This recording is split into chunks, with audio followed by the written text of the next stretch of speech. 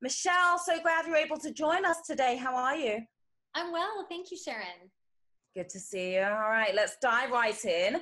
As we just mentioned on Saturday, just 2 days after the arrest of Ghislaine Maxwell, a British socialite and alleged accomplice of convicted sex offender Jeffrey Epstein, the Daily Telegraph published a photo of Maxwell and Oscar-winning actor Kevin Spacey sitting on the thrones at Buckingham Palace. And by the way, I think I should point out to our viewers, the Daily Telegraph is not a tabloid. It's very much a legitimate newspaper in London. So first off, Michelle, I want to know what went through your mind when you first saw this photograph. I know I was floored. I mean, Kevin Spacey, of all people. It was jaw-dropping to see those two people.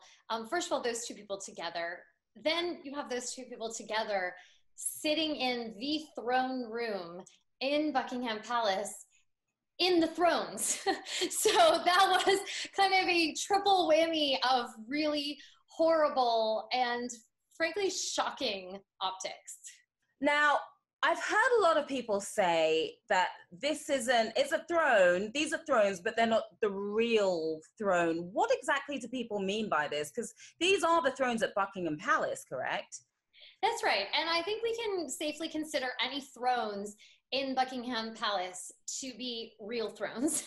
These aren't just thrones at, you know, the home goods store on the corner. So these are real thrones. However, I think what people are sort of referring to is the fact that there is indeed more than one set of thrones exist within the vast collection held by the monarchy.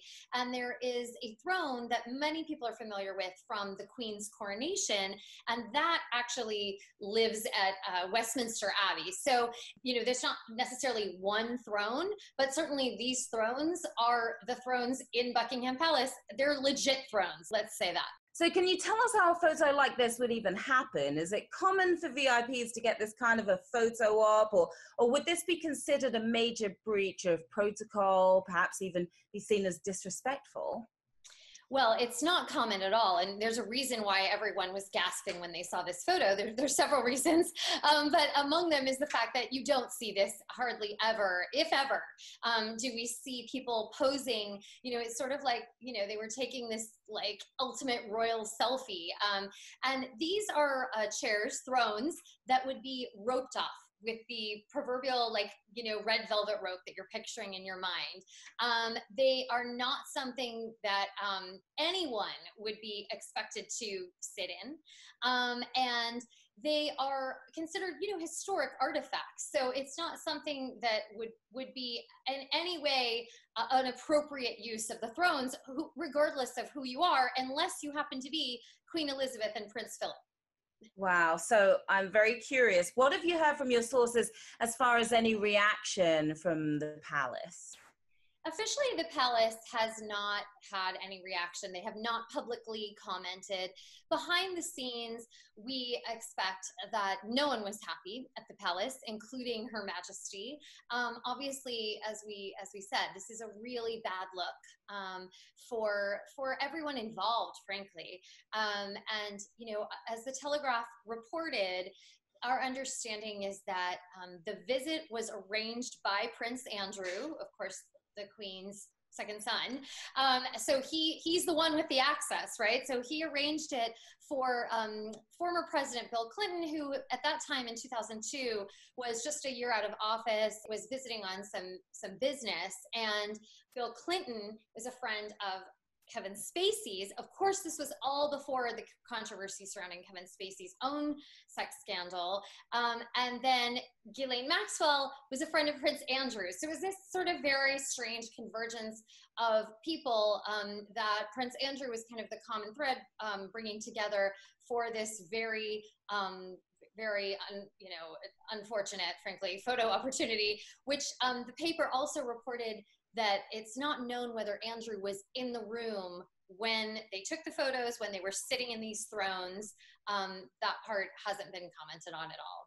I was wondering if he might have been the one taking the photo. Right. I mean, I kind of had that thought too. Who took the picture, right? Exactly. But it's not known.